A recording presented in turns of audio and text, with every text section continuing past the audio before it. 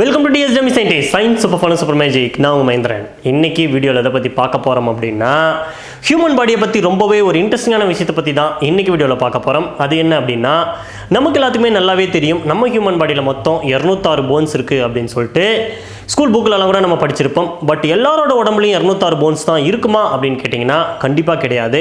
ஒரு adult human பாடியில் மட்டும்தான் 206 போன்ஸ் இருக்கும். அடல்ட் ஹியூமன் பாடி அப்படின்னா நம்ம ஒரு 18 வயசு இல்லைனா 20 வயசு ஆனதுக்கு அப்புறமேட்டுக்கு தான் நம்ம ஹியூமன் பாடியில் 206 போன்ஸ் இருக்கும்.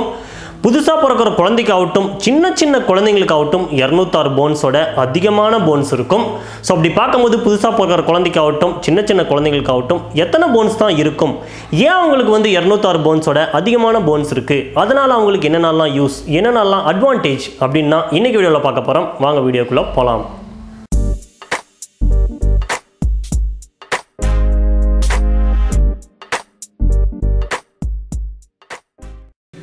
ஸோ புதுசாக பிறந்த குழந்தைக்கு மொத்தம் எத்தனை போன்ஸ் இருக்கும் அப்படின்னு கேட்டிங்கன்னா 300லேருந்து 305 போன்ஸ் வரைக்கும் இருக்கும்.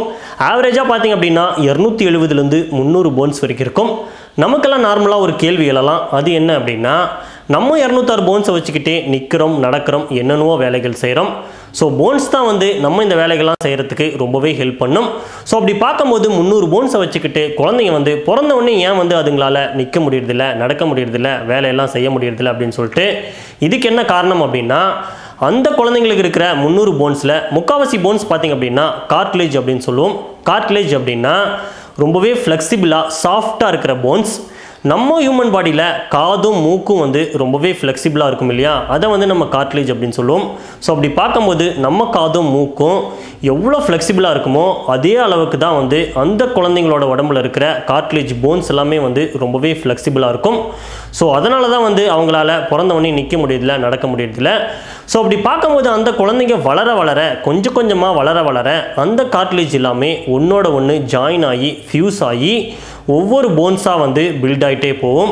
ஸோ அப்படி பார்க்கும்போது நம்ம ஒரு அடல்ட் ஸ்டேஜை ரீச் பண்ண உடனேயும் 18 வயசு இல்லைனா 20 வயசு ரீச் பண்ண உடனேயும் இந்த மாதிரி கார்ட்லேஜ் எல்லாமே கம்ப்ளீட்டாக ஜாயின் ஆகி ஃபியூஸ் ஆகி அடல்ட் பாடியில் இருக்கும்போது மொத்தம் 206 போன்ஸாக கன்வெர்ட் ஆகிடும்.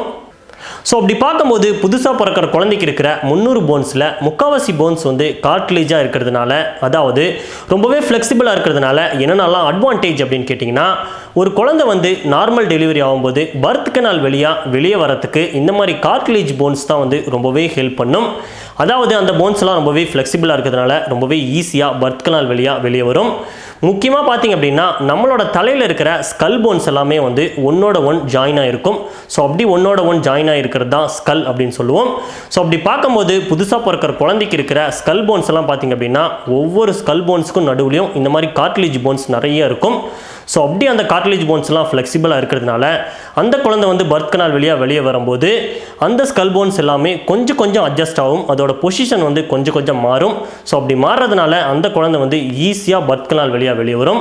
ஸோ இது ஒரு குழந்தைக்கு ரொம்பவே அட்வான்டேஜ் அப்படின்னு கூட சொல்லலாம். அதனால தான் பார்த்திங்க அப்படின்னா பிறந்த குழந்தையெல்லாம் அந்த போன்ஸ் ரொம்பவே ஃப்ளெக்சிபிளாக இருக்கிறதுனால தான் தலை நிற்காது, தலை எல்லாமே ரொம்பவே கொலன்னு இருக்கும், அதுங்களால ஈஸியாக முட்டி போட முடியாது, முட்டி எல்லாமே ரொம்பவே கொலன்னு இருக்கும். ஸோ அப்படி பார்க்கும்போது பெருசாக வளர ஒரு 18 வயசு ஆச்சு அப்படின்னா அந்த போன்ஸ் எல்லாமே ஃபியூஸ் ஆகி 206 போன்ஸ் ஆயிரும். ஸோ புதுசாக பிறக்கிற குழந்தைங்களுக்கு 300 போன்ஸ் தான் இருக்கும்.